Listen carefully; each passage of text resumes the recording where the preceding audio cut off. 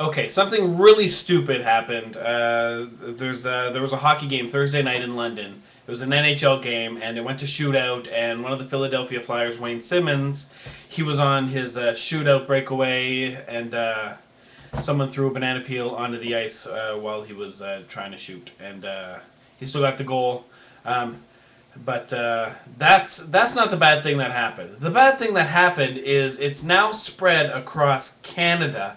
Headlines in every newspaper. It's all over the internet about how Wayne Simmonds was racially attacked. This makes me really, really upset because for like so many reasons. It's not even. It's ridiculous how many reasons this makes me upset. Um, this was a racist attack. Okay, it's just you got to think of the scenario. You've got to remember the scenario. Right now, the media says, okay, there's a black hockey player who was on a shootout, and somebody threw a banana at him.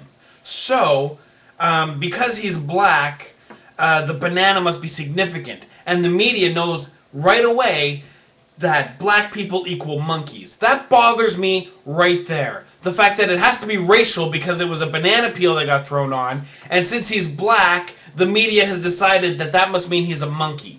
Another thing that bothers me, this is a racial attack because, well, it was at a hockey game, therefore the person throwing the banana peel was white, because only white people watch hockey. So, oh, yeah, they don't even know who threw the banana peel. But it's racially charged because it was obviously a white person. Only white people like hockey, except Wayne Simmonds, of course, who likes hockey so much that he played it to the point where he was good enough to make the NHL, which most human beings can't even do.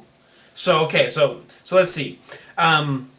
He's black, therefore is treated like a monkey by having a banana thrown at him. What else was bad? Right. Only white people could have thrown this banana peel. Let me see. What else is really bad about this? The fact that you think it would be racial at all.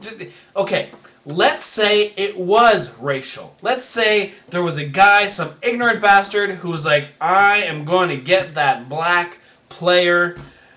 Yeah, that's what I'm going to do. So imagine you're this racist bastard that threw this banana peel onto the ice, okay? Just imagine.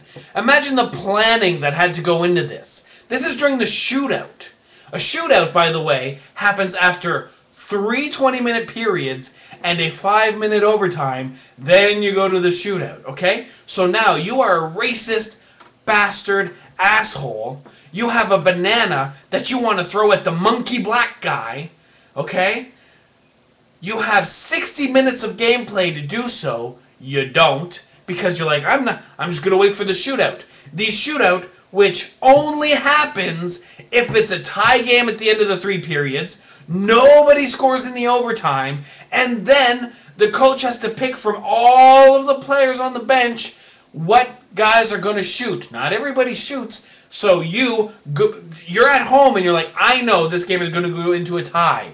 It is not going to be solved in overtime. It's going to go to a shootout, and a black player is going to be in the shootout. So I'm going to pack a banana to throw at him because black people are like monkeys.